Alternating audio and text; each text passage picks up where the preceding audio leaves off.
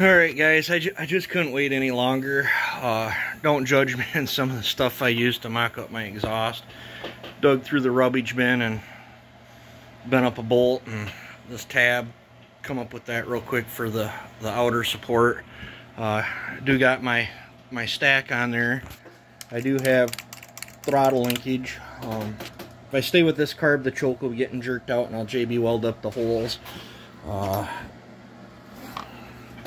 There's the nothing pretty, but wanted extra because with the other cylinder this kept working its way loose. But there's that. I will get my earplugs in here and start it up. I got it somewhat rough dialed in on the bench here. It's running on regular gasoline, 50 to 1 Red Armor at the moment. I have the high speed in quite a ways to get clean up, which that's a good thing because when I go to nitro I'll need to fatten it up. So the idle side on the other hand is out quite a ways, but let's see if I can get it to start up.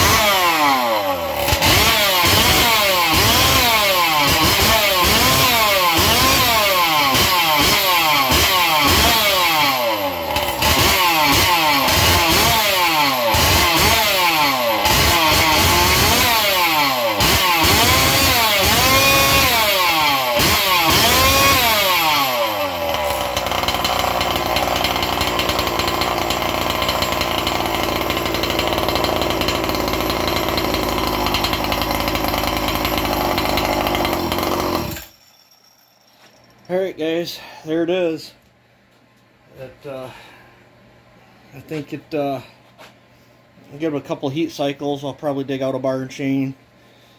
Maybe go give her a test whirl into the wood. It definitely don't feel like a 4910 anymore. It actually feels really heavy with that pipe and stuff on there compared to how a normal 4910 feels. And then as this pipe gets warmer, the tune changes on it. So, you know, I don't know, I'm hoping it's got some good power, but we'll have to find out. I'm sure it'll all change when I go to nitro. I did have to drill a couple holes to get to the adjustment screws, but I'm pretty happy with how the throttle feels. Yeah, so on to the next problem. Let me know what you guys think of it. You guys have a good one.